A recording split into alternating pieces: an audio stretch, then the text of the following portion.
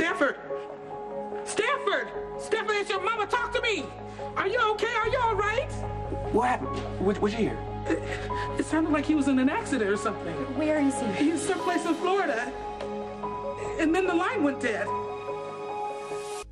This is Elizabeth Weber from General Hospital. There's been an accident.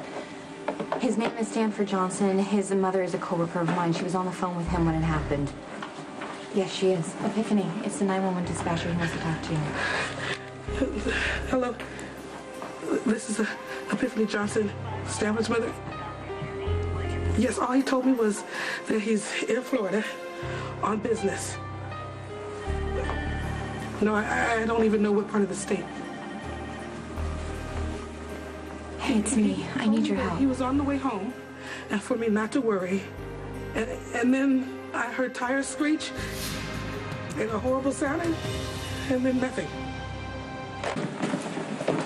Spinelli managed to locate Steve. Oh, thank God. How did you manage to do it? Elizabeth called and told us what happened. Yeah, I was able to track the GPS unit in his rental car. He crashed in a remote stretch of highway in central Florida. I called 911. Police and rescue workers are on their way. We have no way of knowing how bad the car was wrecked or how badly Stan was injured. I'm sorry, there's just nothing else we can tell you at this point. You can tell me what he was doing in Florida in the first place. I don't know. Or you won't tell me. Because it was business. If my son got hurt doing something for you... No, Stan doesn't work for me anymore. He quit back in September. Then what's he been doing all this time? Who has he been working for? 10th floor. Yes, she is. Epiphany, it's the Florida State Police.